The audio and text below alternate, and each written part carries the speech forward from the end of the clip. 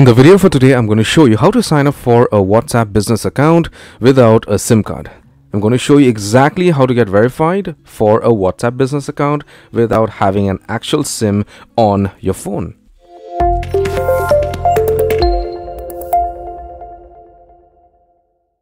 So the first thing is get hold of your Android device. Once you do that, I want you to go ahead and get to the Play Store directly and download WhatsApp Business. So you do a search for WhatsApp Business and install it on your smartphone. After you install it, you could open it. After you open it, you click on agree and continue. Now here, you would have to select your country, right? And you would have to put in a cell phone number. Basically, you have to put in a 10-digit number out here to get verified and start using a WhatsApp for a business account.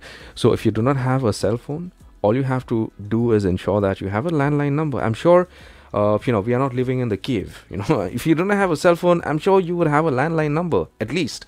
So if you do not have one, I'm sure, you could get it from your parents. You could, get back to your maternal home and, get your landline number from there. Just put in your landline number, ensure that it is 10 digits.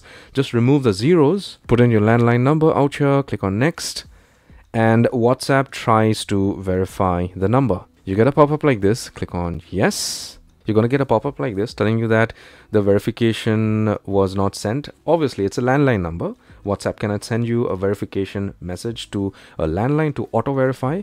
Click on OK. Click on didn't receive code. Then you get a pop-up like this. Now, you get two options out here. The second option is to verify your account using a phone number. So what's going to happen here is that if you select the second option, after 1 hour, you're going to get a call directly from WhatsApp and it's going to tell you the code that you need to put in out here. So receive the call on the landline number, put in the code out here, and then you proceed further and you're going to have access to a WhatsApp account without a cell phone number. I hope this helps and I hope you got some value out of my video for today. If you did, give my video a thumbs up, subscribe, and hit the bell notification icon. Take care, my friend.